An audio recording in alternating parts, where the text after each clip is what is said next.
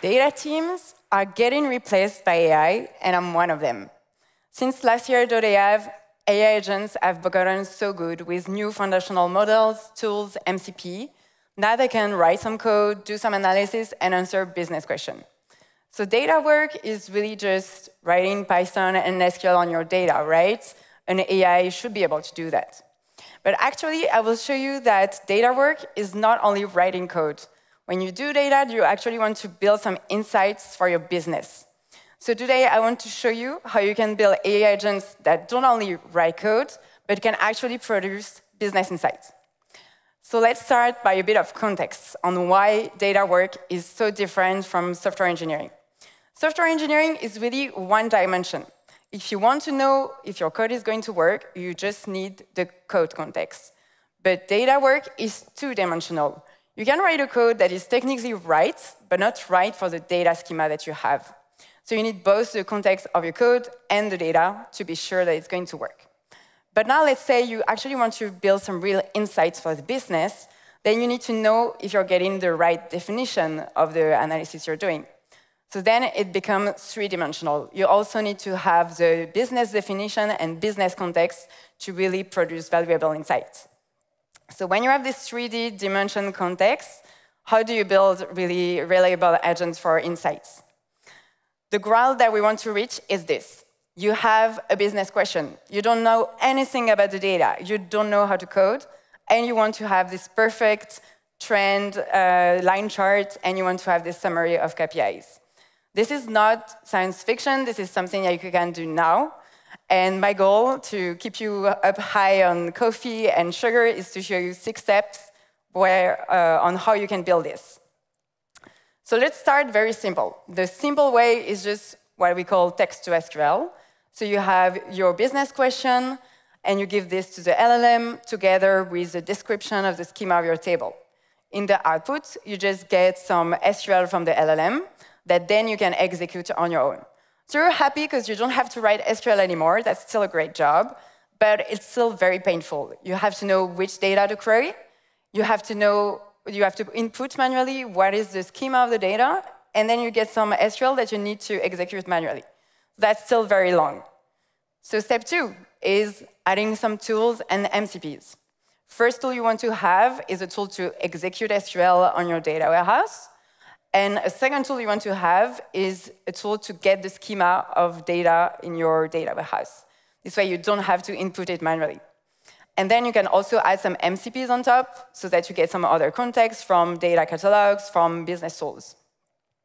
So that's very good, but it's going to take a lot of tools to actually do the whole analysis.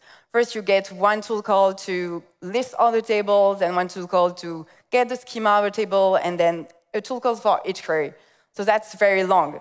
And when you think about it, the data context is the core of your context. So do you want it to sit behind a tool?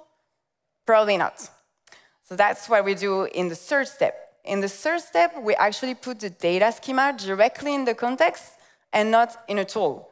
Because tools and MCPs, they're just functions that the agent can execute, but it doesn't give context to the agent. So here what we do is we pre-discover all the data that we have. We can even do like some data profiling of the data so that the agent really knows upfront what's available in the data that you have. So here, the agent should be able to do some queries right away that are right. But we have another issue. As you might know, agents are very bad with large context, and this is way too much context. So then what we do is working on optimizing the context we give to the agent. There are 2 ways you can do that. The first one is to build a RAG.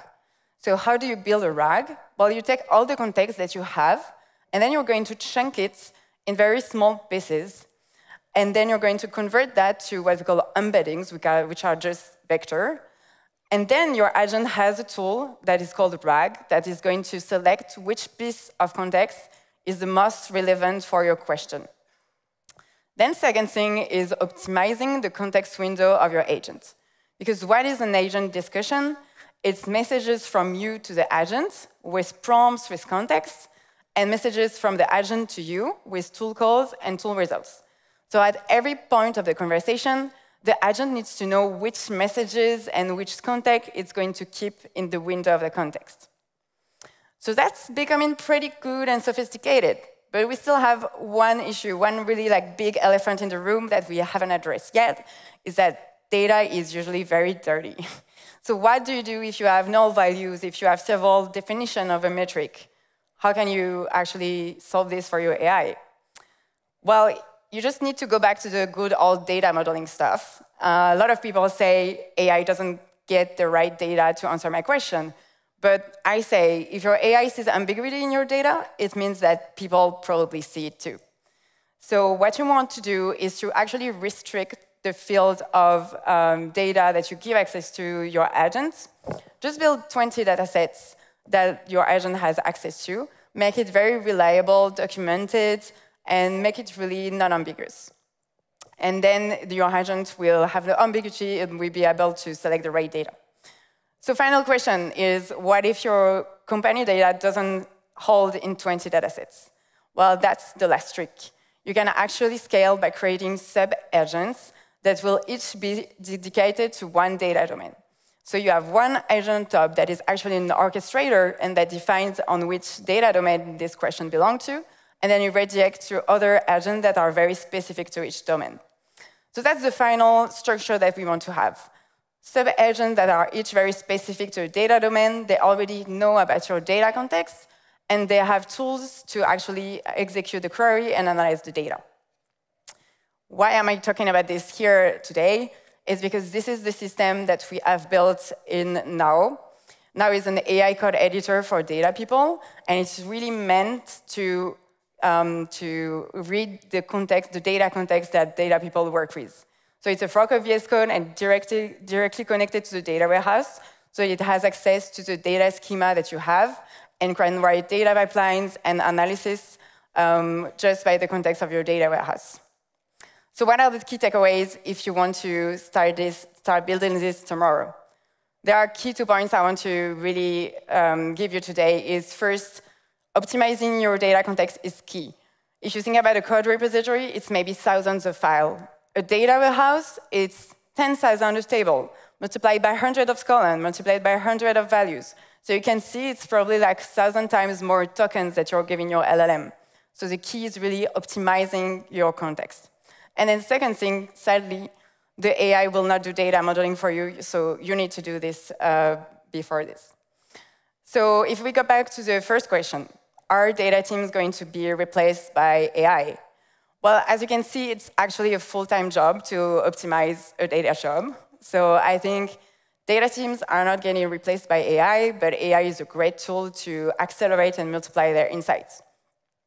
So I would say today is really the day you should build AI infra for your data, because models are already very good on data topics, and they are only getting better. So you should start now by building the infrastructure. Just start with a simple step. Maybe first and second step will already show you what are the things you need to build so that the AI can actually build some insights on your data. Thank you.